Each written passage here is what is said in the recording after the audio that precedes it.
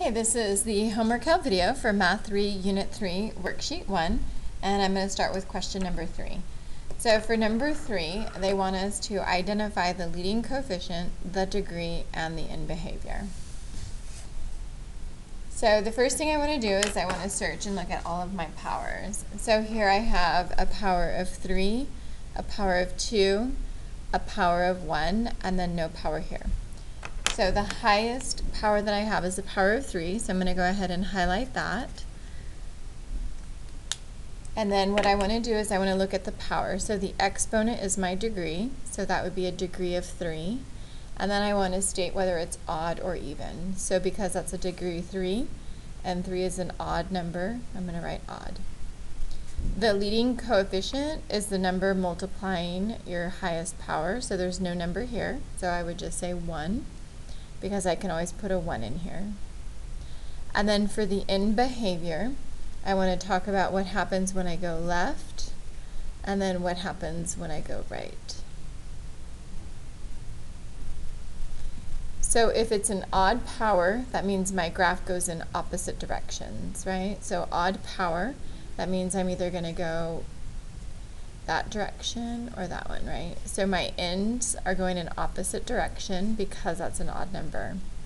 And then because my leading coefficient is a positive number, that means the right side needs to go in a positive direction. So this one right here is going in a positive direction on the right, and this one's going negative. So that means this is kind of my basic shape, so I want to use this to help me describe here.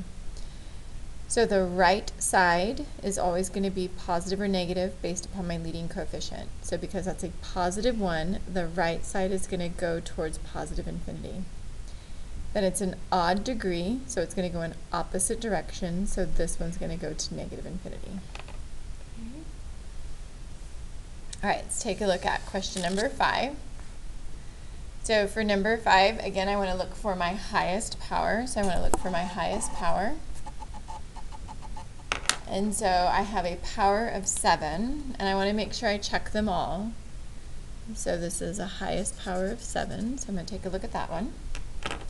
So my degree is the exponent, so the degree is the exponent, so that's a degree of 7, which is an odd number. My leading coefficient, the number I'm multiplying by, is negative 2. And so now for my end behavior, I want to talk about what happens to the left and what happens to the right. So the right ends the way the leading coefficient ends. So because it's a negative direction, the right is going to go to negative infinity. So the leading coefficient is negative, so the right side will be negative. So how the graph ends is what the leading coefficient, how it begins. And so now for the left side, because it's an odd number, the ends go in opposite directions. So opposite of negative infinity will be positive infinity. Okay? So an odd degree, opposite direction. Leading coefficient tells me how the right side does. So negative, negative. Okay? All right, and then let's take a look at number 15. Let's do number 15. So for 15, they want us to come up with all of these things here. So what I do is I want to identify whether the graph has an odd or even degree, and a positive or negative leading coefficient. So I always want to look at the ending. So here are my endings. So because they're going in the same direction, so they're both pointed down, they're going in the same direction, that means my degree has to be even. If they were going opposite, it would be odd, but they're both going downwards. And then my leading coefficient, I look at the right side and look to see is it pointed up or pointed down. It's pointed down, so my coefficient will be negative. Okay. And then to justify, I know that the ends are going in the same direction.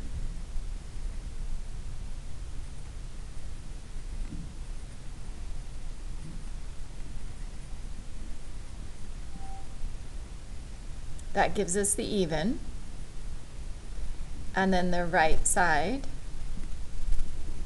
is going to negative infinity, so the negative tells me my coefficient is negative. Okay.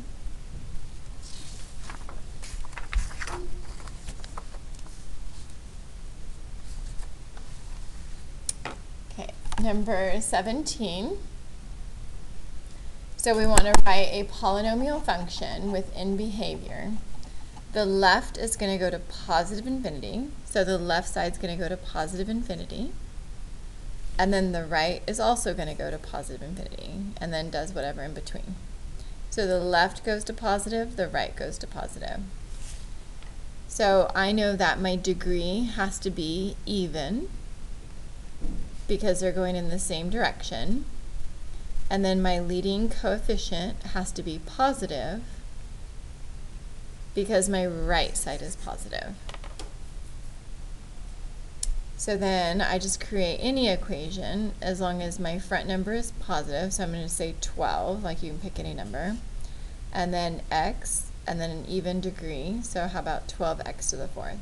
And then it doesn't matter what comes after that, as long as it's a smaller power, right? So I'm just going to write f of x equals 12x to the fourth. Okay. And then let's take a look at question number 21.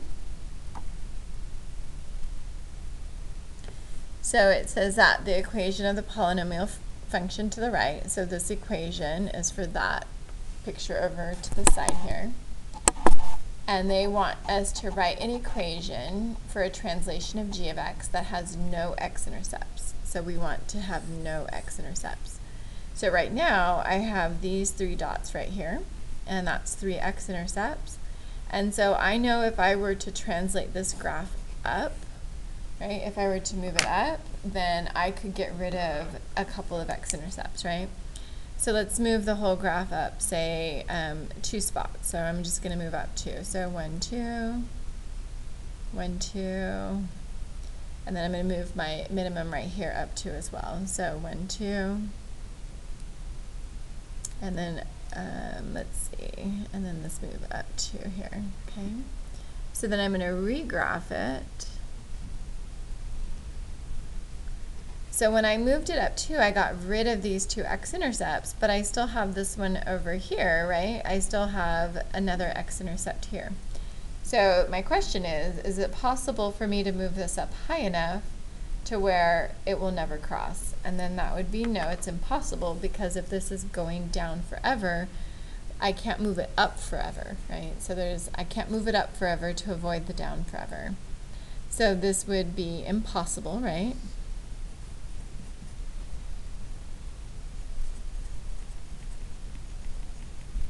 And that's because of the in behavior.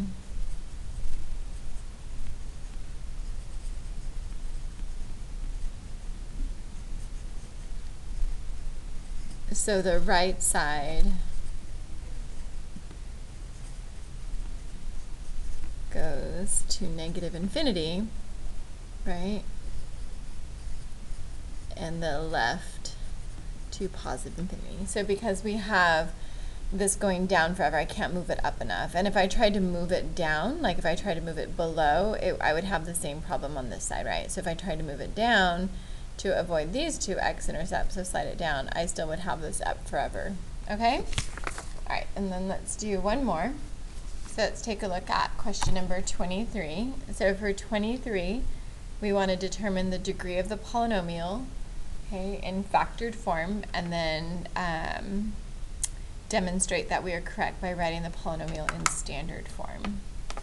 So in factored form, what we want to take a look at is we want to look at each of my factors. So I have x cubed, and then I have x that's being squared, and then I have an x. So all I did was highlight all of my variables and look for their powers.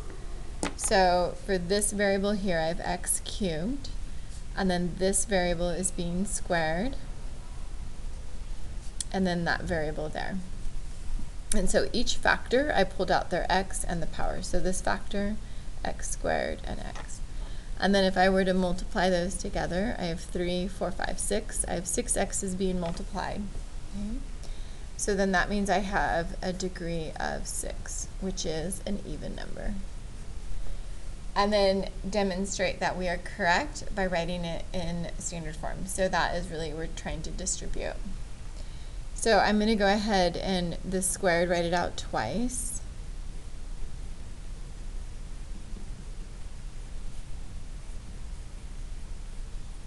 And then I'm going to go ahead and distribute. And you can distribute a variety of ways. So I'm going to go ahead and distribute my x minus 2's first.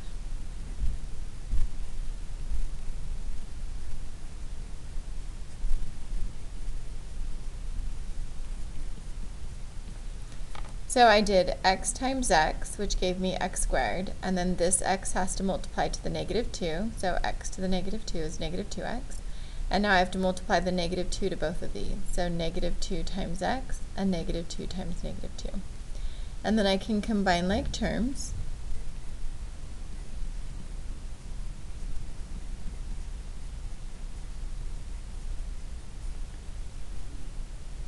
And then I'm going to go ahead and distribute the x cubed into all of these.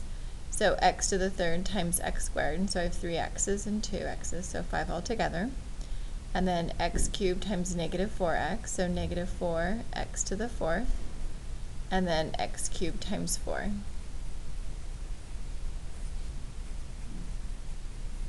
Okay. And so now finally I want to distribute this last little group.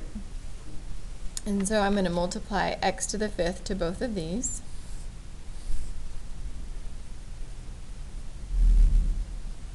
And then do the same thing for negative 4x to the fourth. So I'm going to multiply negative 4x to the fourth to both. So negative 4x to the fourth times 4.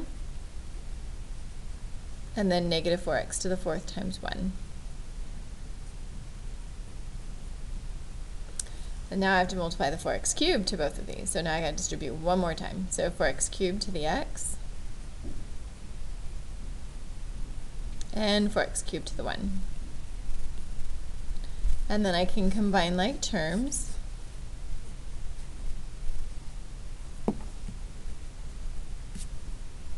So I have 1 minus 4.